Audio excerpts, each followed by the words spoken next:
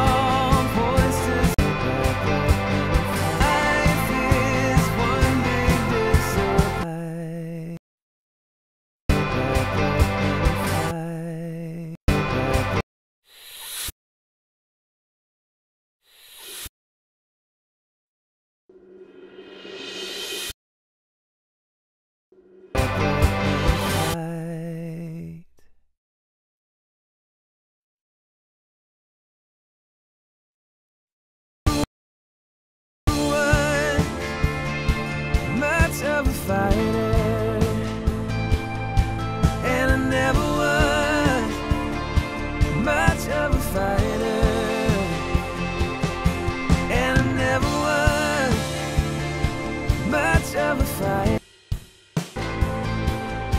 and I never was much of a fighter. Life is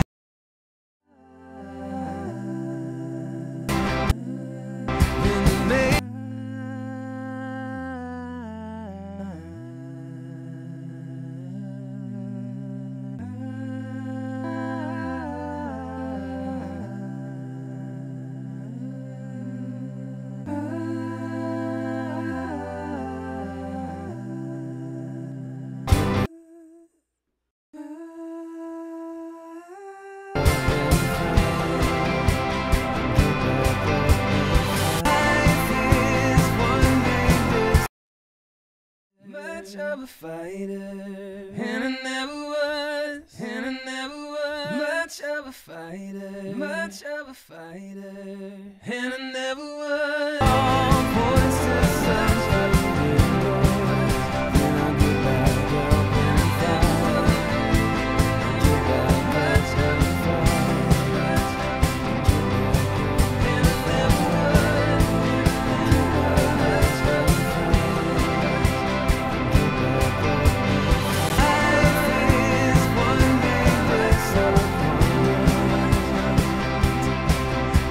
maybe I'm doing this thing right,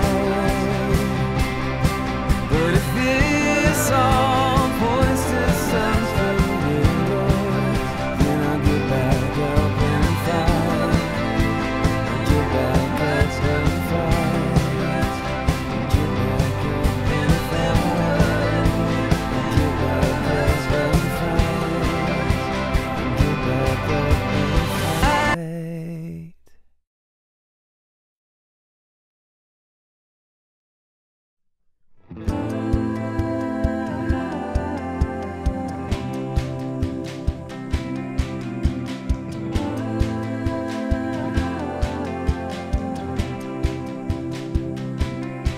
I don't wanna love, I don't want what's under the hood. Don't wanna be anything but good, and I can't be, but something's there,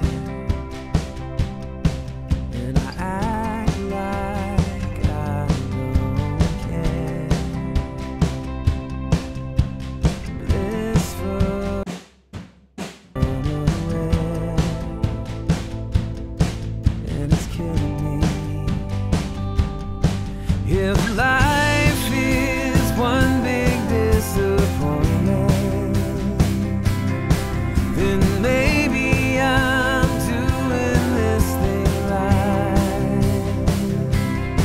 But if this all points to something bigger, then I'll get back up and fight.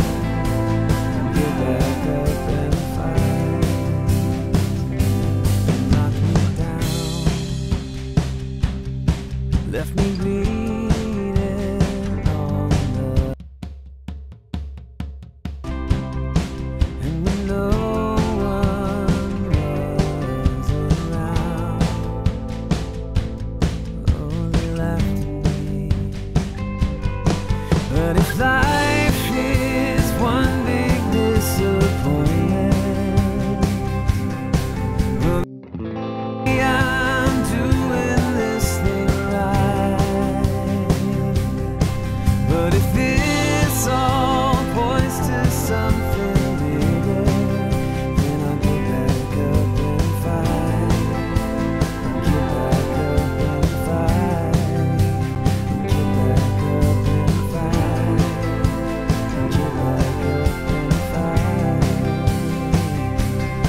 And I never was much of a fighter,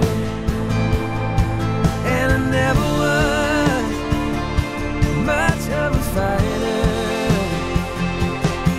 and I never was much of a fighter, and I never was much of a fighter.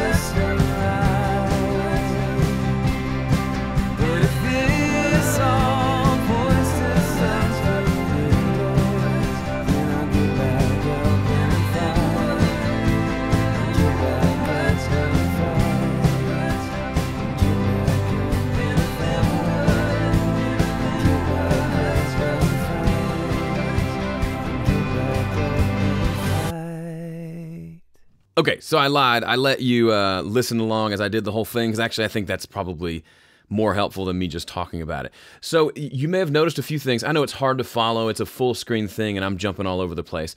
But the only things I touched were volume and panning. And I clicked around to different sections, and I soloed occasionally to make sure I was hearing the right thing.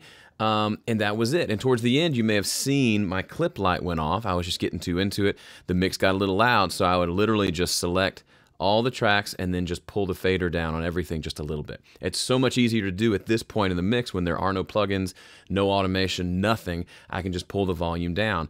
And then you can see I kept inching it back up because it does sound a little bit better, a little bit louder. Now, are there problems with the mix? Yeah, sure, absolutely. The background vocals are too muddy. The acoustic guitar's got some low end that needs to come out. The vocal, you can hear it in some spots and not in others. That's why we compress a lead vocal. But finding a spot for that lead vocal now while it's uncompressed is going to make it sit better down the road. Also, it helps me to kind of hear, okay, the right electric guitar is a lot brighter than the left. And on the bigger choruses, it's harder to hear the left one. It's thick and full, but it gets a little bit lost in the mix, so I have to figure that out. Bass feels great. Could probably get a little more crunch and character out of that to hear the changing of notes, because he's just rocking those eighth notes.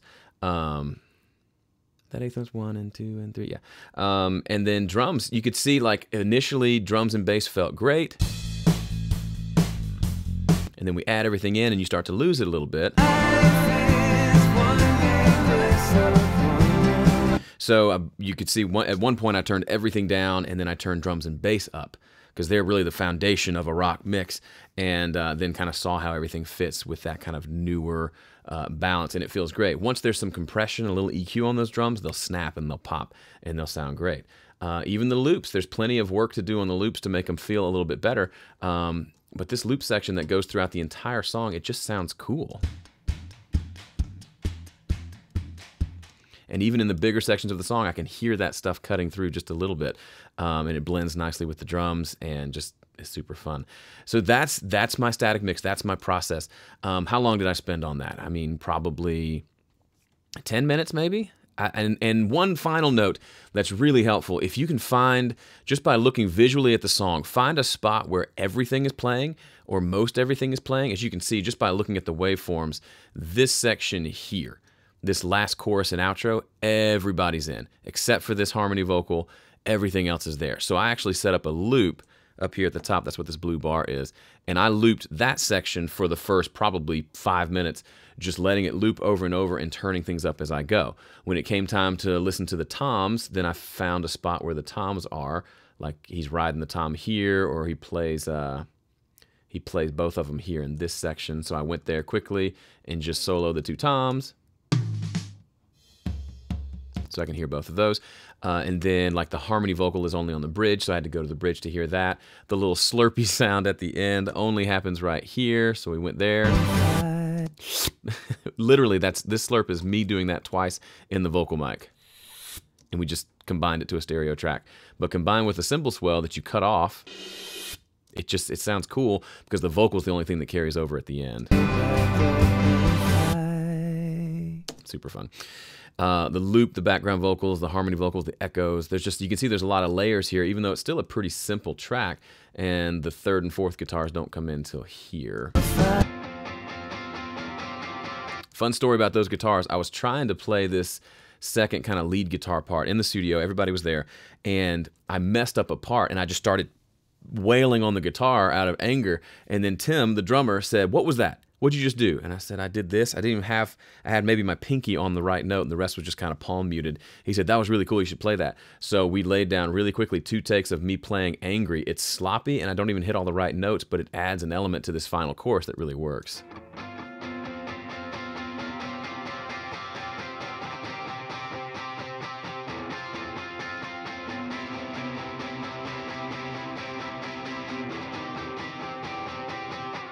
Did you hear that bad note right there?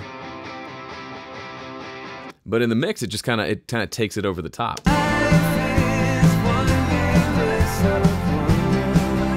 Now, I listen to that for 4 seconds and I hear 17 different things that I need to go in and fix. The snare drum, it needs to be snappier. I'm hearing too much low mid and not enough snap. The bass needs to be addressed. The vocal needs to be addressed. There's plenty of things to work on. But this mix is so much closer to where it needs to be because we spent time doing this right here. So how do you know when you're done with this static mix part? Could you just go on forever? Yeah. Can you be done in 5 minutes? Yeah. The way I do it is I keep moving faders and panning and just keep going and just adjusting and adjusting and adjusting until I have either a physical or emotional reaction to the song. So physical, if it literally, I find myself bobbing my head to the beat or dancing, or I get up to go to the restroom and I'm like dancing my way over there, you know, bite your bottom lip, dance, then that to me, it's connecting with me on an emotional level that's making me dance or bob my head or something, or play drums on the console. The other thing is if it gives me an emotional connection. So if I kind of get teared up at a certain section, or I stop hearing the song and I remember why I wrote the song or the situation around that or the message I'm trying to get across, and it connects to me emotionally, that's when I know I've gotten enough bad stuff out of the way to make it connect with me. And so if either of those happens to you, you know you're getting close, and just wrap things up and you can move on to the next phase of the process. But don't overlook this phase and don't rush through this phase. You may even want to, depending on how you structure your sessions, maybe give yourself a 30-minute to an hour block where your sole purpose is to do this. And you're not even going to let yourself get plugins. You're going to add plugins tomorrow. But today, your one goal is to get a really great, rough, static mix with no plugins at all. And then some other time, you'll come back and add the plugins. It might be nice to have that very specific goal and to not even give yourself the option to touch a plugin today. So however you want to structure that is completely up to you, but I hope this was helpful for you, and I hope it gets you excited about mixing. Speaking of mixing, if you need tracks to practice this on, maybe you don't have anything recorded or that you want to work on mixing right now, but you'd like to practice some mixing, you need to check out Dueling Mixes. Dueling Mixes at duelingmixes.com. There's a free trial there. You get new tracks every month to mix, and you get access to a back catalog of over 50 songs for you to mix, pick and choose which ones you connect with, and get to work. All right, that's it for me. Thanks for watching. See ya. Get back up and fight.